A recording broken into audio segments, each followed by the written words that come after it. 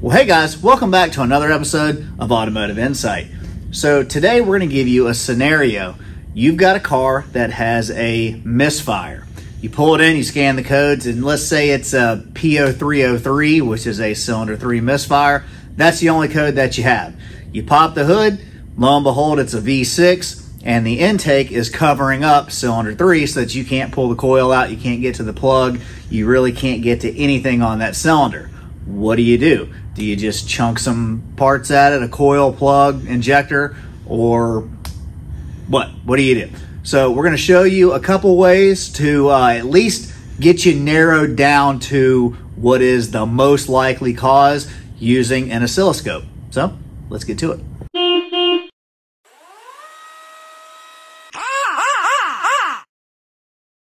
I mean, I realize that this car, we can get to everything really easy, but our scenario is that the stuff is hard to get to. So we're going to try to get to the fastest way to be able to figure out what's wrong with it.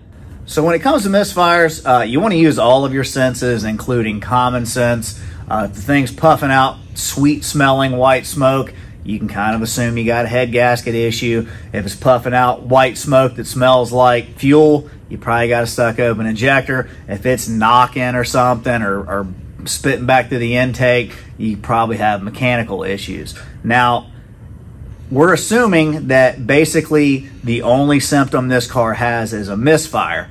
So one thing that is a good idea to do is kind of get engine mechanical out of the way. And what I mean by engine mechanical is compression. If you're working on a car that's worth $2,000 and it's going to need $2,000 worth of head work, that might be as far as you need to go. And the customer say, you know what, I'm going to sell it, trade it in, get something else, whatever. So an easy way to do that is called a relative compression test. So the idea is that if it's only missing on one cylinder, we know that the rest of the cylinders at least have enough compression for them not to be misfiring. So we can check the compression relative to the other ones by using stuff that's already on the car, meaning the starter and the battery, and an inductive amp clamp. So let's get to that. So we got our leads hooked up. There's basically two ways to do it, and full transparency, the voltage way of doing it, we haven't really been able to get very good results with it. So you can use just voltage. I've seen guys do it before, but we're not having much luck with it. So we're going to use the amp clamp.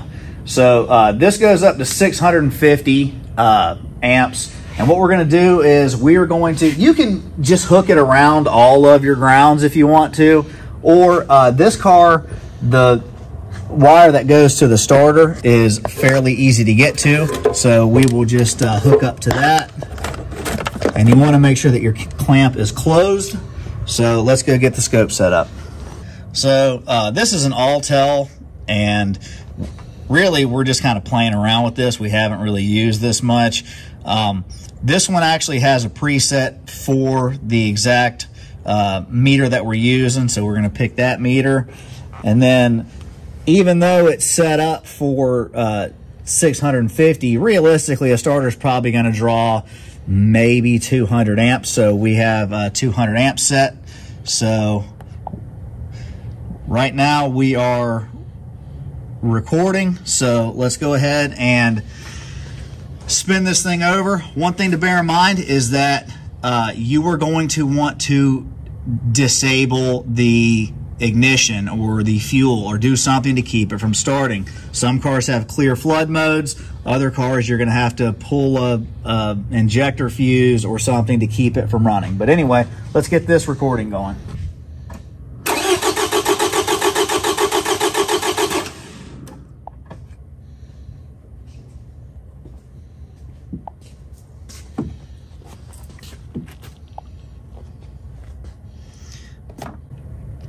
So each peak is a compression stroke. So right now, basically you're looking for a difference between them.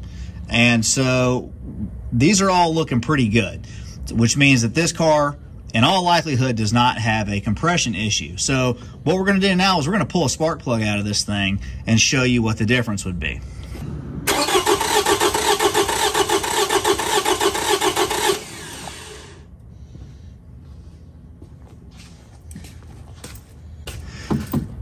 All right, so you can see we have compression, compression, compression.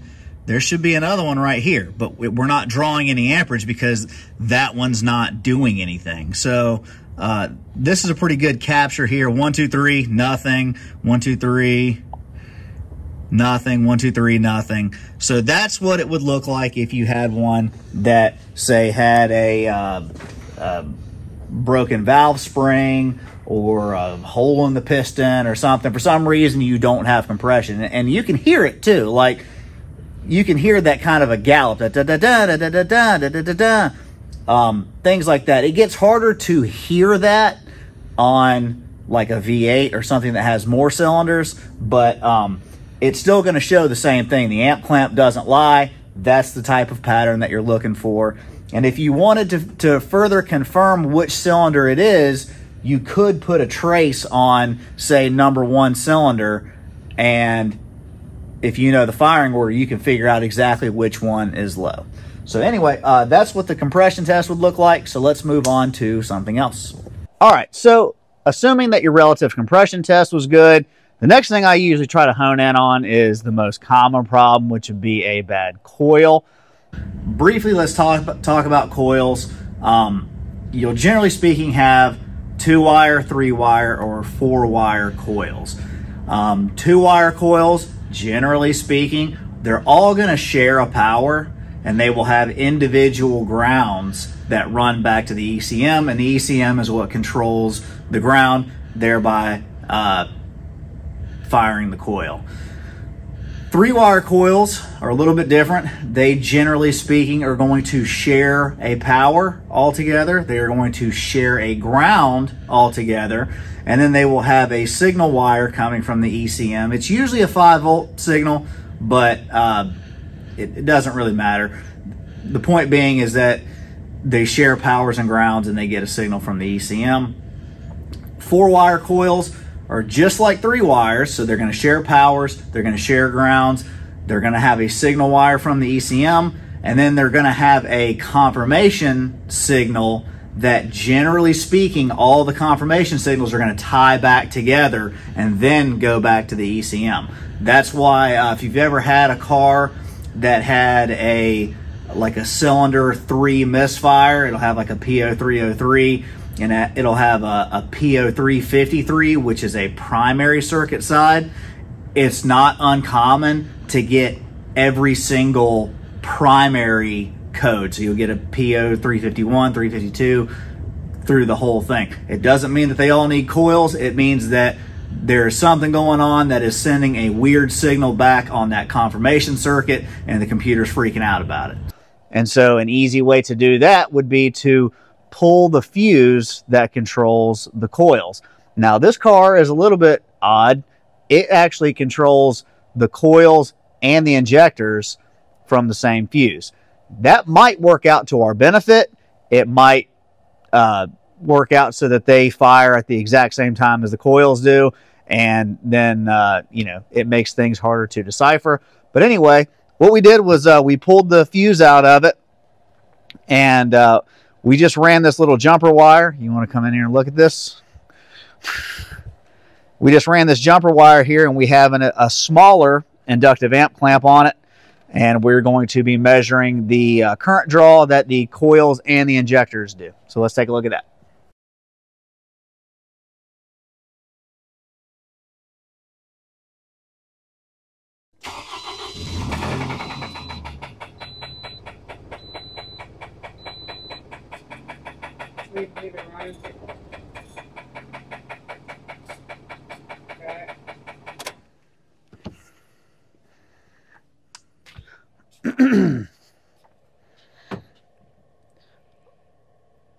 All right, so looking at our data here, the larger ramp is our coil. The smaller ramp is an injector.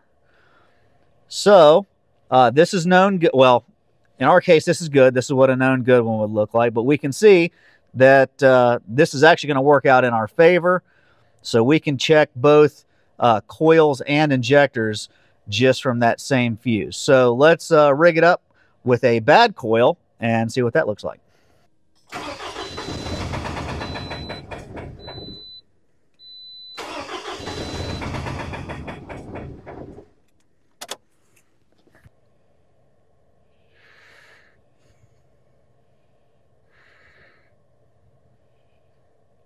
So this is our bad one.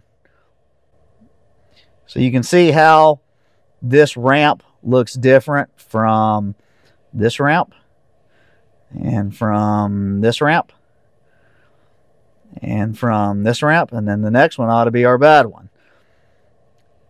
So the current ramp looks totally different on the faulty coil. So that's a good test to do if you have a failed coil secondary. So let's rig an injector problem and see what that looks like. Now what we've done was we've put our good coil back in, and we've actually wired a Noid light in series on an injector. So what that's going to do is going to increase the resistance, so that if you ever had a bad injector and it tells you to measure the resistance across the injector, it should be whatever, 4 ohms. This is going to be closer to like 8 ohms or something. So we've got that hooked up, so let's see what that pattern looks like. You ready? Yeah.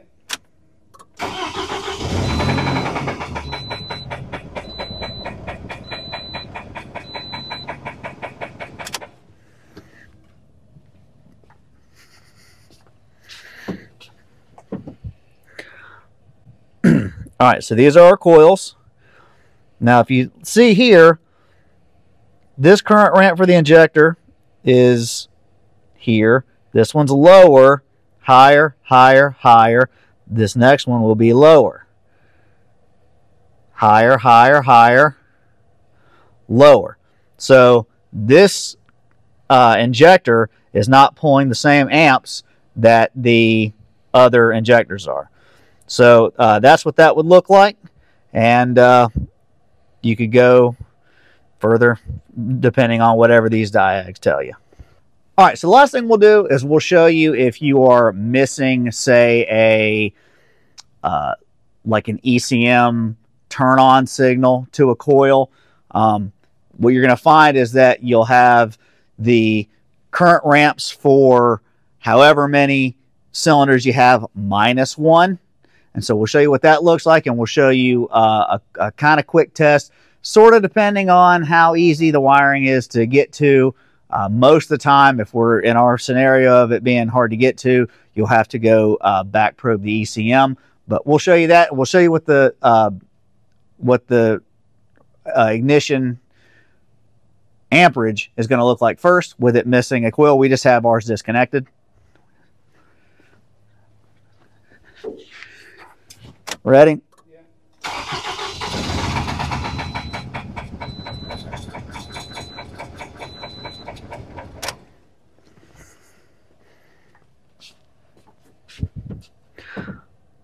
So this is pretty self-explanatory. You got 1, 2, 3, missing. 1, 2, 3, missing. So that's pretty simple. And another thing that you might notice is that it has killed the injector pulse. That's one thing to keep in mind. If you've got a car that has a dead misfire and the ECM knows it has a dead misfire, it is going to kill the injector to prevent damage to the catalytic converter. So for our in the last scenario, we showed that if the coil wasn't firing at all, what you should do at that point is to go to whatever the signal is to tell the coil to turn on, go to that signal. So we just have it right at the coil.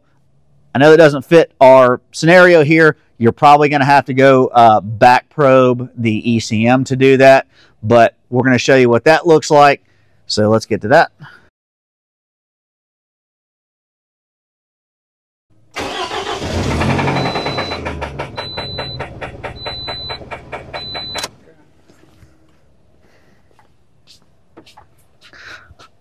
So this is the ECM sending the signal out to the coil. So if you're missing that, then you're looking at some kind of an ECM problem or something to that extent. Well, guys, that's going to wrap this one up. This is basically just a quick, down and dirty, practical use of using oscilloscopes to help you narrow down what your problem is. This is not going to tell you exactly what's wrong with it. I mean, if you've got rodent damage or something, you're going to have to get in there and figure it out. But it's a much easier sell to the customer to say, hey, Mr. Miss Customer, the car's missing. It has something to do with the fuel injector. We're going to have to pull this intake off of it. If it needs an injector, which it likely does, then we'll go ahead and quote that. It's going to be X dollars. Or if it's got some kind of a harness damage or something along those lines, you know, we'll tackle that as we get there. But it makes approaching the customer with what the problem is much more palatable, and it keeps you from getting burned in the end. And like I said, these are just quick, easy things to do. All told, for all of that stuff that we just did, you're in it maybe 15, 20 minutes, and you've got a pretty good idea of at least where the problem is, what system it is. Either suck, squeeze, bang, blow. It's got to be one of those. So this is a good way to narrow in on it. There are a ton of things that you can do with oscilloscopes. I'm slowly getting into the habit of trying to use it first. Ordinarily, I'm all for Swaptronics. You know, you got a Misfire on this car. The coils are easy to get to. I'm going to swap coils around. But sometimes it doesn't work like that. V6s, front wheel drives, a lot of times they're running the intakes over them. You can't get to anything. You can't see anything. Learning things like this is going to help you in the long run. It's going to help you diagnose things correctly, and it's going to be able to set your customers up for realistic expectations. You're not just guessing that it's a coil or a plug or an injector or whatever, and then it turns out the car is, you know, it's got a burnt exhaust valve. So if you have a scope, get it out, play with it. It helps to, if you have something that has bad parts as well as good parts, so that you can compare the two. But you can go online and look at known good waveforms of all kinds of different things. There's all kind of crank correlation stuff on the internet. You can find all kinds of stuff on it. But yeah, like I said, if you got a scope, go play with it. If you don't have a scope, look into getting one. It's a pretty good return on investment depending on what you get. Pico seems to be kind of the industry standard. We were using an Altel. I have a Snap-on. To be honest with you, I like Pico the best. We have a Pico at work, and it works great. But yeah, just get something, play around with it, and see what you do. Anyway, that's going to wrap things up for today, guys. Hopefully, we earn a thumbs up from you. Let us know what you think down in the comments section. We have new content for you every single week, so consider subscribing to the channel. And with all that being said, thanks so much for watching. We'll see you on the next one.